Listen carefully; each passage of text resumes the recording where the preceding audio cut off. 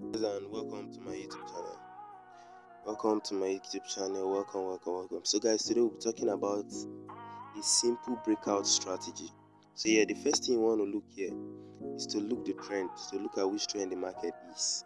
So, yeah, be rest assured, guys, if you click on my video, we're going right straight into the topic. So, yeah, the first thing you want to check out is to look which trend the market is. So, from what I'm seeing here, the market is definitely in a downtrend.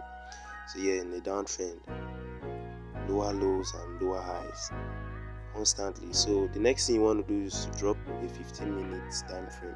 In this 15 minutes time frame, you want to look at the market in a way that you've never seen before.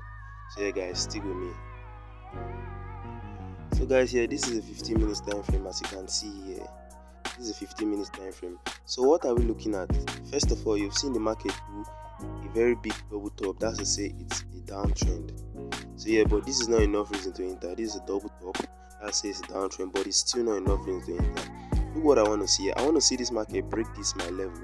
It's my support level. I want to see it break it with aggressiveness. Like I want to see a big volatility here. So yeah, guys, let's see exactly what happens here. Market broke here with a very good drop. Like this candle is enough. It's enough volatility for me to start looking to enter a trade, but I will not just enter.